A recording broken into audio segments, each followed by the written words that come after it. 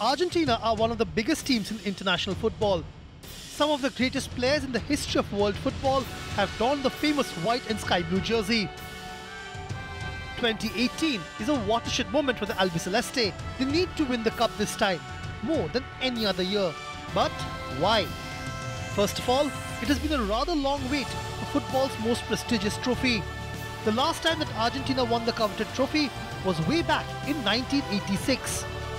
Secondly, Argentina's last major trophy came in 1993. Yes, you heard that right. Argentina last won the Copa America title in 1993. Third, the last few years have been a series of missed chances for the South Americans. Since 2014, they have lost in 3 major finals. The 2014 Cup final against Germany, followed by back-to-back losses in the Copa America finals in 2015 and 2016. Fourth, this is possibly the last chance for Lionel Messi to win the cup that matters. Nobody questions his status as one of the greatest players of all time. But for Argentina, he has only won an Olympic gold. The fans want more.